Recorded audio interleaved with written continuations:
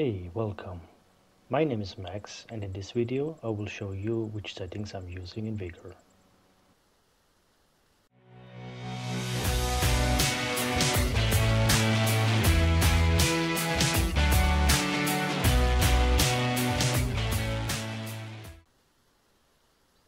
Some people ask me in the comments of my videos which settings I'm using for controlling my character in Vigor. Some of you might remember the video I made 6 months ago where I stated that I'm using Freakia's controller settings.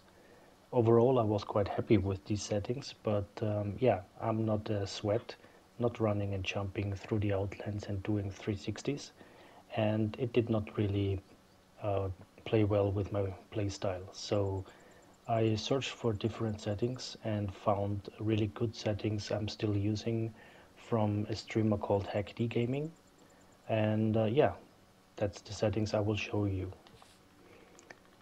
So the controller settings are basically, there's no vibration, no aim invert, and for aiming I hold the button, sprint button is toggle, and sensitivity in X and Y are 100, so the full settings.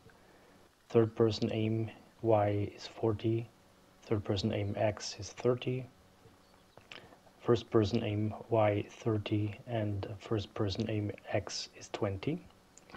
And under advanced controls, aim assist is off, inner zone in the dead zone is fully to the left 10%, outer dead zone is 75%, no move exponential, it's 1, no ramp up, not in X, not in Y, and no acceleration. So that's, I think, one of the big changes I had at the time I moved from Freakia's settings.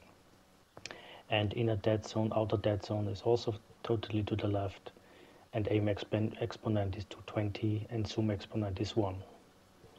And with these settings I really feel very well, so it's quite nice going into encounters with them.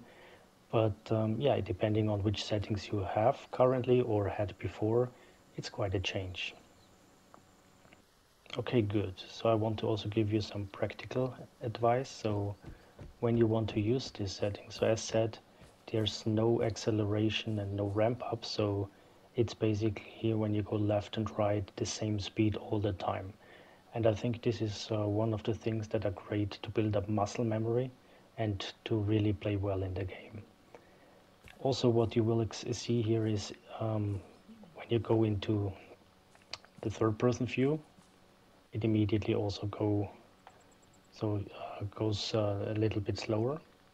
So when you go from one target to another, it will take quite some time if there are long distances.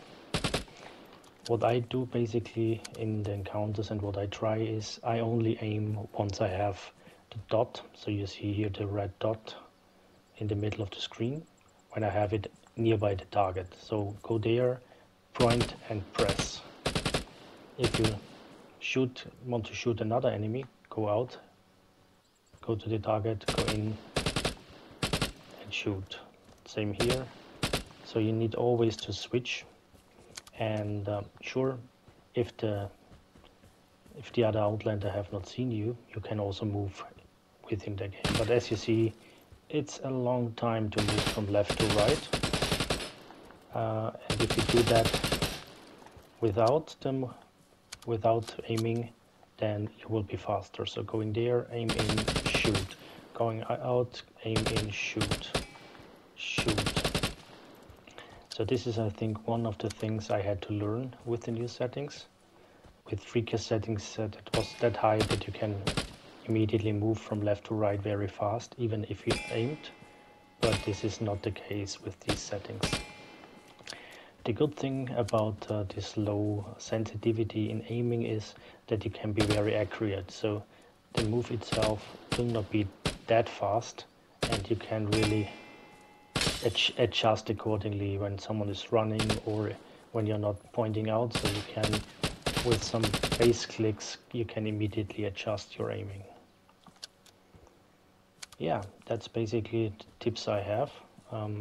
It will take some time. So if you switch to these settings and you had acceleration and ramp up, it will feel in first very uncomfortable. So you really need to play several hours to get used to these settings. And yeah, I hope this video helped you to decide. Would be nice if you comment if you have tried the setting, what you think about them. And yeah, if you use them, take some time, get used to it, and hopefully you will see some good results with it. So with that, I want to thank you for watching this video. Have a great day, stay safe, and see you next time.